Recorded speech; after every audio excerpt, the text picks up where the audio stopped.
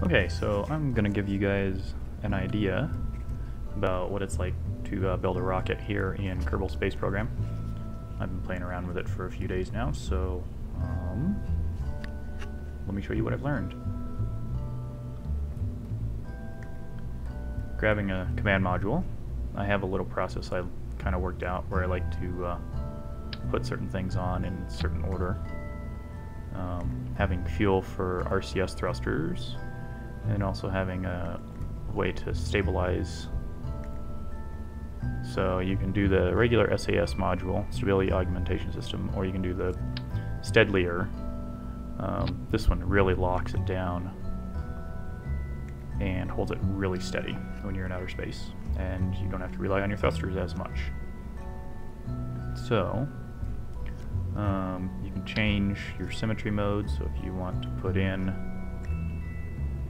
on all the different sides, you can put all your thrusters in there, RCS thrusters and so on, like this. Of course, you need to remember to leave room for ladders if you plan on doing any extra vehicular activities. So, and then also if you want to put your landing gear anywhere, you should probably leave room for those.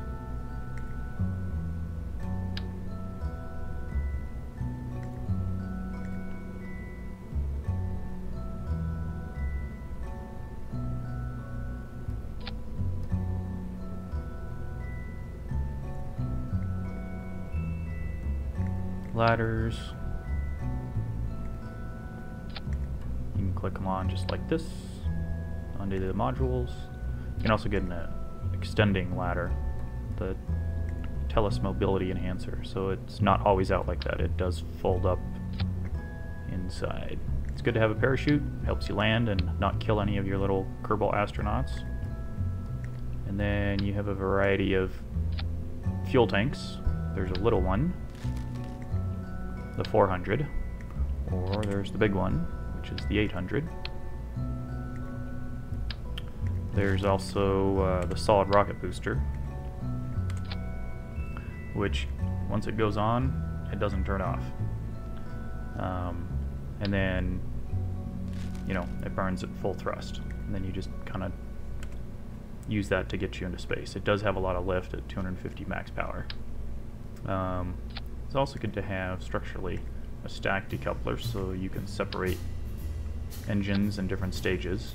So for now, let's just do the regular liquid fuel tank.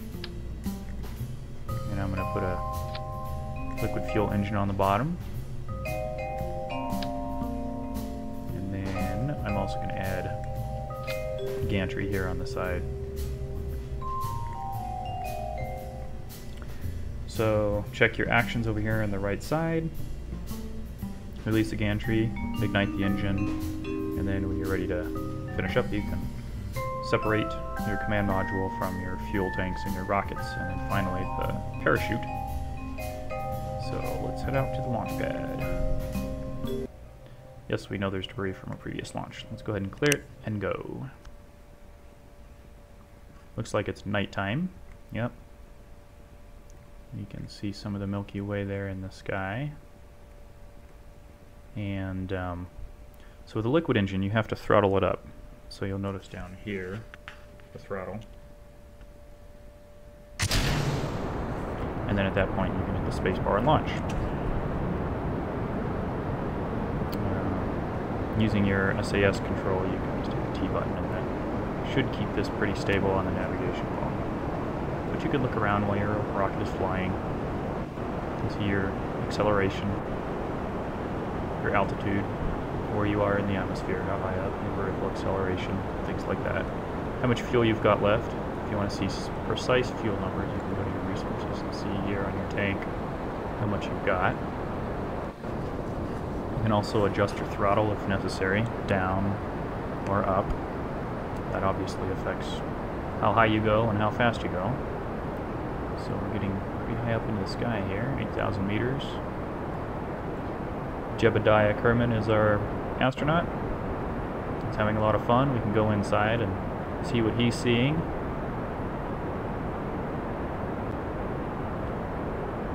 Everything in here is functional for the most part. I mean, these buttons, we can turn this on and off. The throttle we can adjust. Sounds like something... We're out of fuel. Let's take a look at what that looks like out here. So we're still going up. Altitude is still gaining. We can separate our engine stage, hitting the space bar. We can check the map and we can see how high we expect to go. So the apoapsis, the apogee of the arc, is around 48,000 meters. Since we have no more acceleration, that number's dropping off as well. So that stage got us basically 48 kilometers into the air. So we can go back to what everything looks like here and see that. There's the launch pad, all of the stuff down there from previous launches.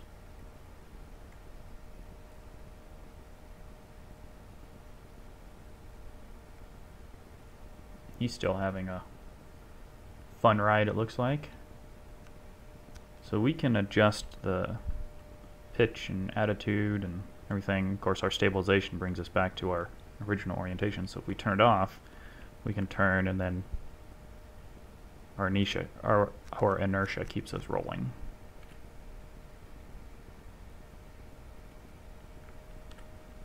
You can temporarily use it to stabilize.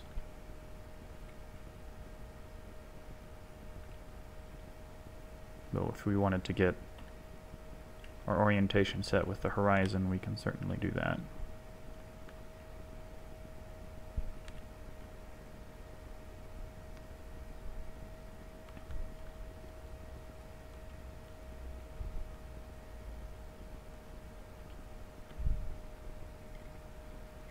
Now that we're on the descent, you can see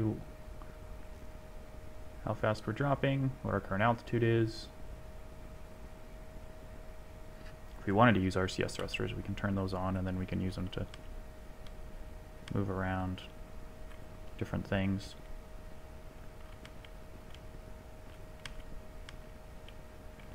And we can use our stabilization to get us back where we need to be.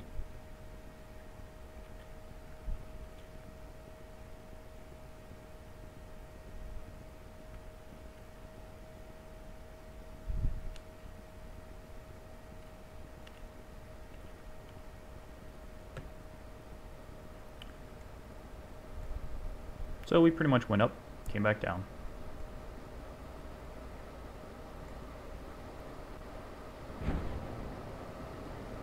And I'm going to go ahead and deploy the chute. Parachute is out. It will fully deploy at approximately 500 meters above the ground. We can still see our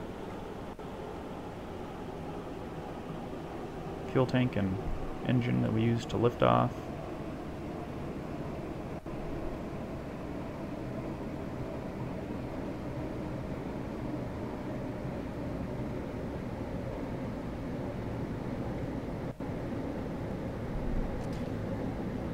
If we wanted to go inside too, we can see our ground radar, which shows us how far it is to the ground. Radar altitude. Alright, parachute is out, sounds like. I'm also going to extend the landing gear.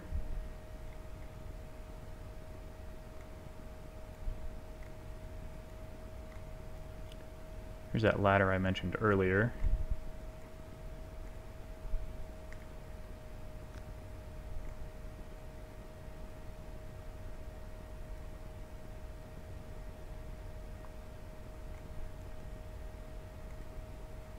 You can retract it and extend it whenever you feel like it. And you can see the spaceplane hangar and the assembly hangar and the tracking station, launch pad, all that over there. So we pretty much went straight up and right back down.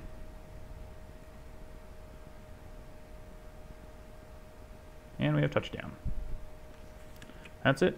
You can end the flight and you're done.